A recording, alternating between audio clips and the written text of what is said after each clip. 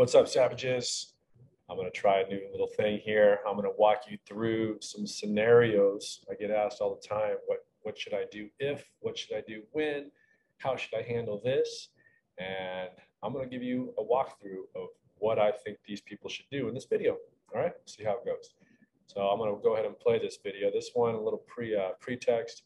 3 women walking on the street at 11:30 at night, which I wouldn't advise to do first out of the gate. I wouldn't want my wife or my mom walking around the street. This street here looks pretty empty at 11:30 at night. I think this is in South Philadelphia. Yeah, born and raised. What is that, Will Smith? Anyway, let's go ahead and hit play. So these 3 women, let's see. 30, when an unknown man comes up from behind and out of... So she sees him right here, right? This woman sees this guy coming in hot. These 2 don't. So she's got pretty self-awareness to the point where she sees this guy coming up at her, but he comes in hot, and for whatever reason, he goes after this one, not this one. Where strikes one of them in the... and hits her. Man, cold clock. That's tough to see. That's brutal. But if one of these girls had a weapon in her purse or was carrying, let's say, it would be a very different scenario. But they do start attacking. He turns, punching a second woman. This guy, you don't know his crazy. He has violence set, and he's going in kill mode, right? He hit her, hit the first one. Look at her friend comes back over here and tries to help somebody. I give props to these 3 women. They fought. They tried to do what they could to prevent this from happening. Going in for another hit. Look at it. She takes what maybe is a purse and something in there and hits him. So, like I said, great idea to go after him, but they have never probably taken a class to handle this situation. But I give them props for going after the guy and trying to make a difference. When the 3rd woman tries to stop him, he pins her against a wall and starts swinging. I don't swinging. know if there was another altercation before this. They might have said something smart ass, whatever they did. They don't deserve this kind of action.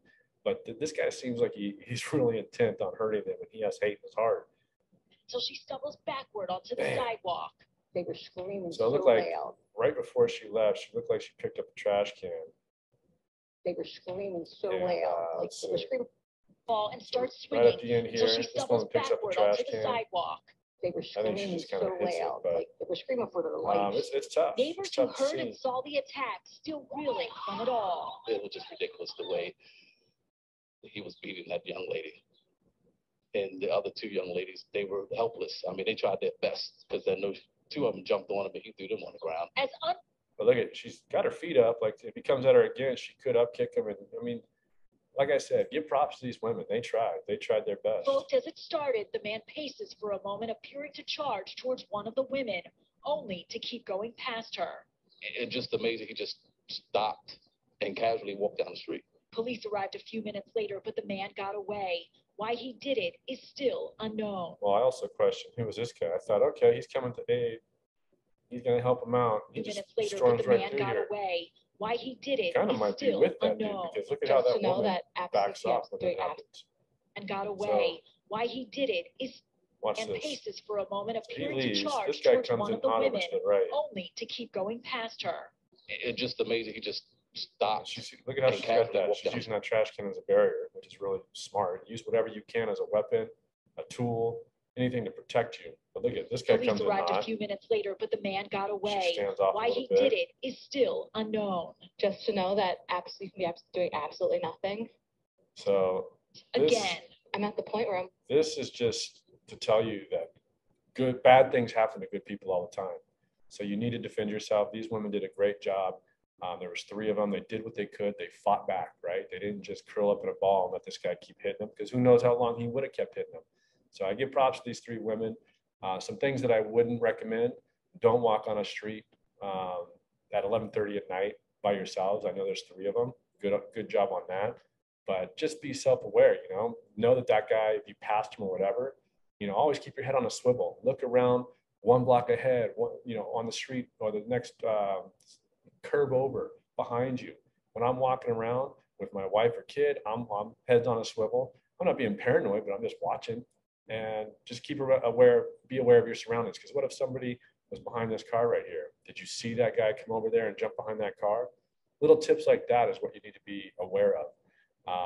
Again, props to the girls for fighting back and defending themselves, but this guy was just an asshole.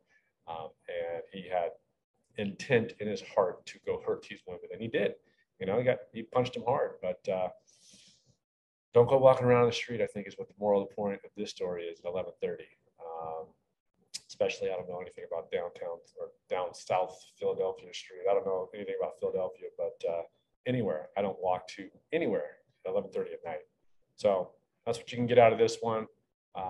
Want more tips, go to savagesyndicategroup.com and go ahead and sign up for the membership. But that's a little tip for today. Stay safe, stay savage, stay hard to kill.